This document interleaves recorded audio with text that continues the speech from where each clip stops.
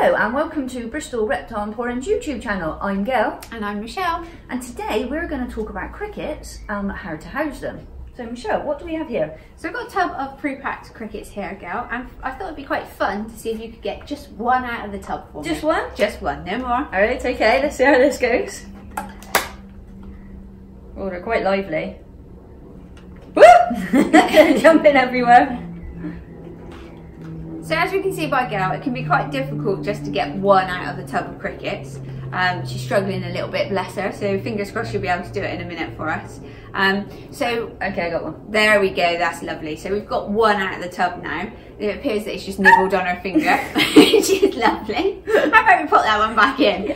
So the reason why I'm saying we pop it back in, it's highly likely on an average temperature day that you'll open up your tub of crickets and you'll find that as you go to catch one, you will end up with the rest of the contents on the floor. And we've all been there as reptile owners where we end up with half the tub on the floor of whatever room our reptile's in and no food in the enclosure with the animal, which is obviously the last thing that we want.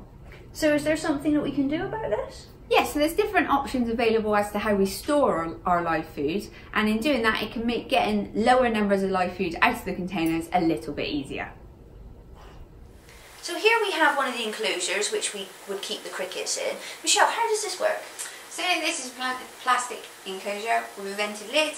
We've got some pre-drilled holes on the side of the enclosure which have got covers, so when you're not using the tubes that are provided, they're covered and the crickets can't escape.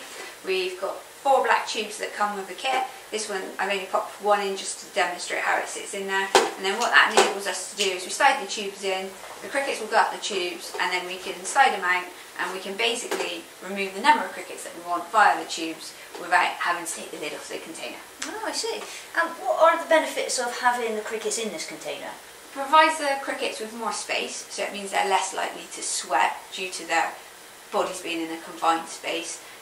It also means that we've got more space to get food in the enclosure with them. So having food in the enclosure with them means that we can pass more nutrients on to our reptiles. Oh, okay. And what do you feed the crickets? So this kit comes with some basic elements. So this has got a bag of cereal mix, which the crickets will feed off of once in the enclosure, but we'd also put other types of fresh food in as well, so things that you maybe feed into your animals themselves if it's something like a bearded dragon, but we can also use root vegetables and some fruit as well to help pass extra nutrients onto our animals. Okay, and why do you feed the crickets? And it is literally for that point. If you think about it, you are what you eat. So if you make sure that your live food is full of good nutrients, you're passing that on to your animal itself. If your live food is kept in poor condition and is of low nutritional value, you're passing that on to your animal, and that's the last thing that we want, really. So it's all for the care of the reptile to make sure they get the nutrition that they need? Yeah. Okay, so do we provide water for the crickets? So with invertebrates, if we provide large bodies of water, they can fall in and drown, and we'll have lots of dead bodies, which again is not a scenario that we really want to find ourselves in. But there are new products available on the market. I say new, I mean within like the last 3 to 4 years. That's how new I'm speaking. So we've got things like hydro jellies, we've got hydro balls, there's jelly pots.